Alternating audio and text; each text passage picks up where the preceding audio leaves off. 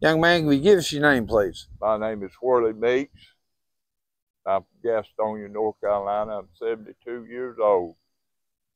And I ended up here at Pastor Moses' homeless site.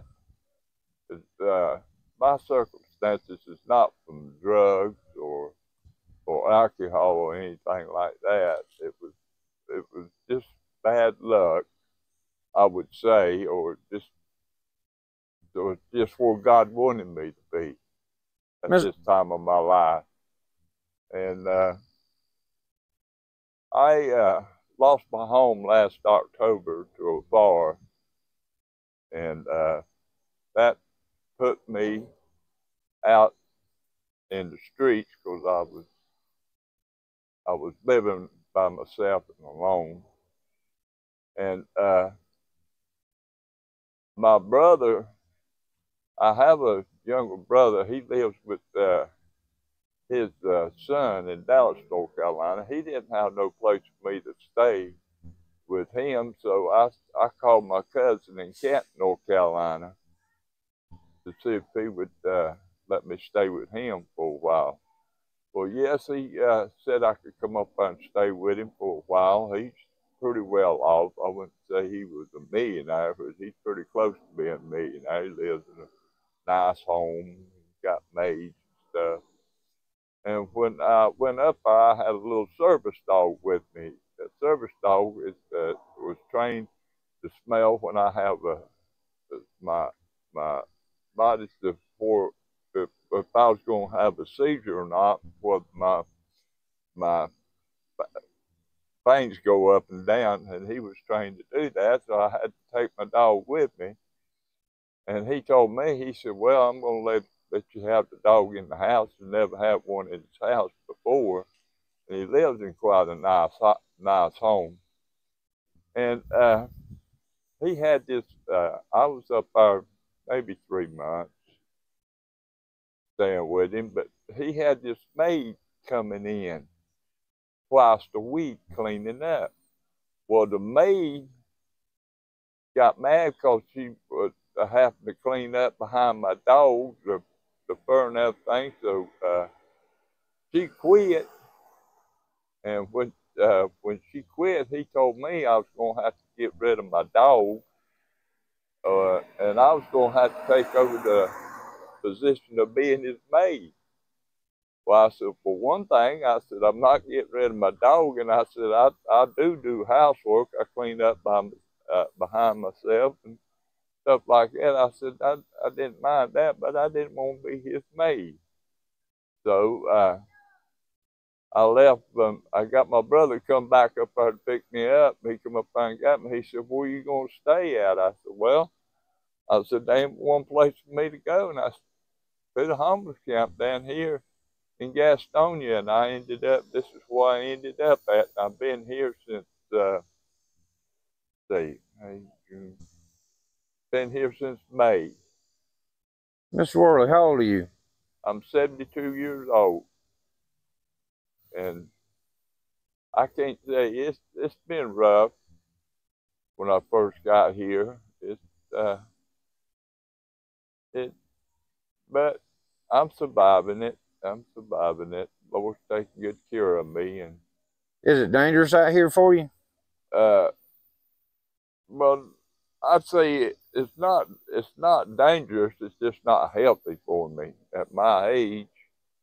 It's I caught pneumonia the first of the month and had to be hospitalized. And when I got out of the hospital, I tried to go back to my tent, but I couldn't sleep on that ground because I still had the pneumonia and I wasn't getting no better. So the Pastor Moses let me go stay with his deacons here in Gastonia to get me off the ground. So to explain, they take a man like me. I have a good heart, or try to have a good heart, and I try to be good to all the people, not just one, even the bad people or the good people. It doesn't matter to me. I said, if they need something, I'm willing to give. But they seen how much that I was so easy and so open-hearted with them. They took advantage of me and was actually ripping me off, and I wasn't, and I was naive to that. But Pastor Moses, he last got me out of my tent and into a place I could feel more safe without getting my money and my cigarettes or whatever stolen from me.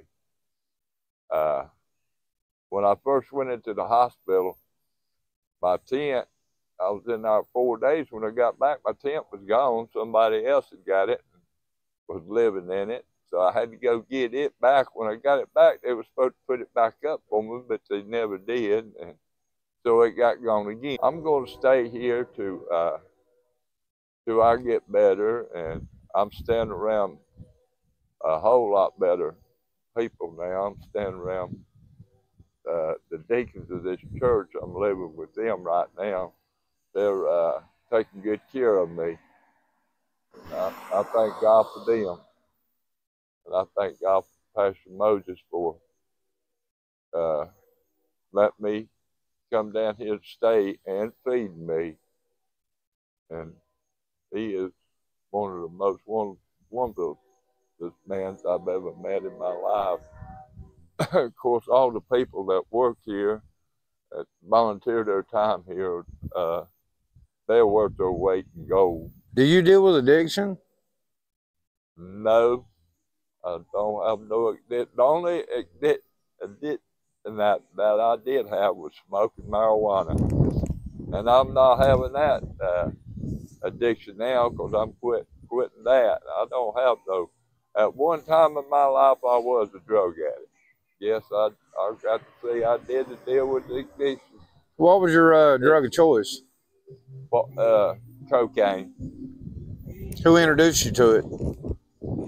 Well, it was the party, my lifestyle, and the partying I'd done back when I was a younger man. I got introduced to it that way. How long did you do cocaine? I would say I'd done it, I'd say at least 10 years. I was hooked on it pretty bad. And whenever I quit doing drugs, I just quit. I got off of it. With the Lord's help, I got off of it. Is this homeless lifestyle, is it dangerous? It might be for some people, but for a person like me, I wouldn't say it was dangerous. It's a little bit scary sometimes, but dangerous? No, there's good people down in there, then there's bad people. Yeah, I tried a couple of times to quit, and I did fail, and then I'd go back on it, and then eventually I did. I did get off of it because my family needed me, and I had to get off of it for them. My sister, she had cancer, and I had to take care of her, and I couldn't do that doing cocaine and doing drugs. So that's what more or less got me off of it was my sister. She helped me get off of it.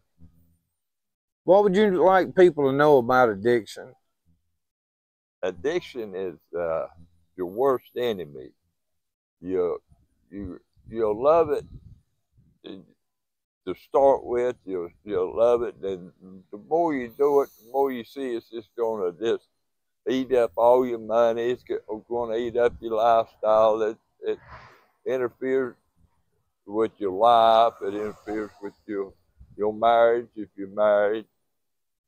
It's this addiction is really bad. It's really bad. You're doing something, but you're not really doing that, but hurting yourself and the other people and the people that love you.